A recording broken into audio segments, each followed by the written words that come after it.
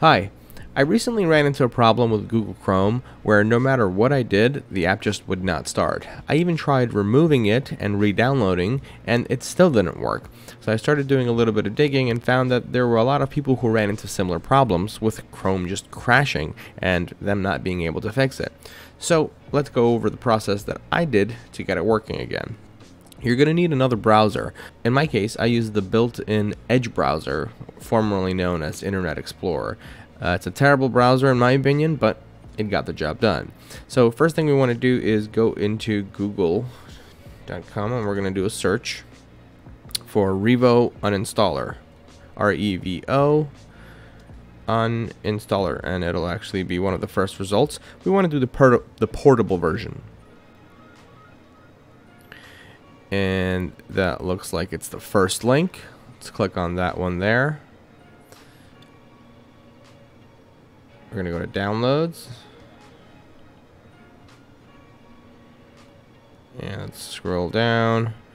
We're going to do free portable. And we can click open.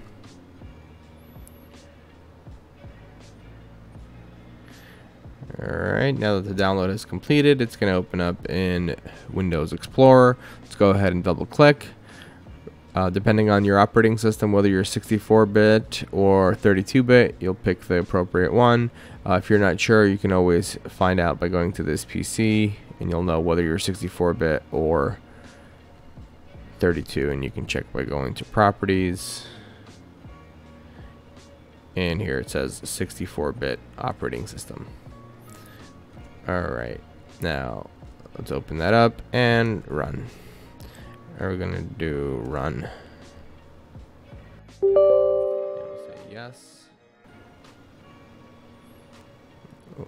We'll agree to the license agreement, even though I can't see it. Okay, there we are. So it automatically gives you a list of all your apps. We're gonna choose Google Chrome, and then we're gonna click uninstall.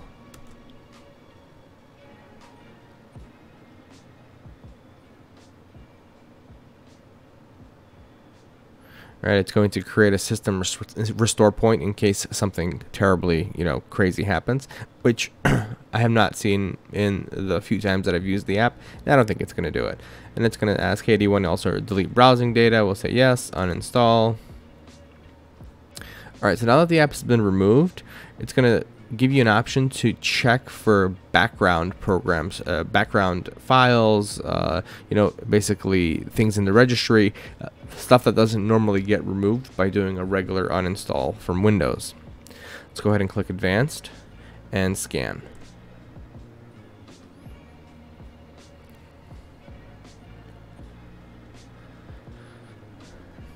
All right, and from here I select all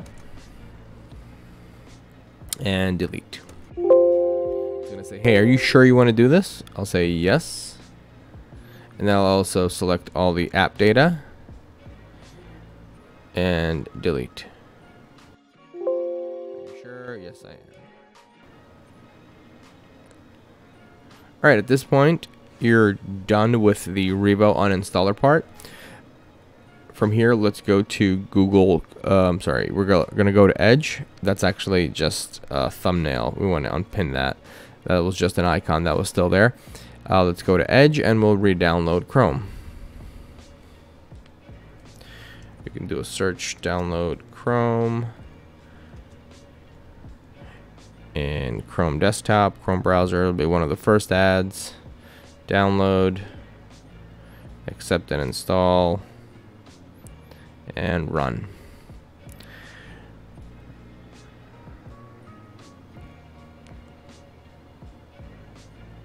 All right, we're almost there.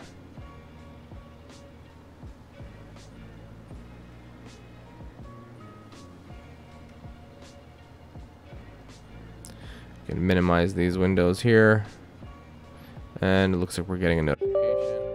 Hey, do you want to give permission to Google Chrome update? Yes.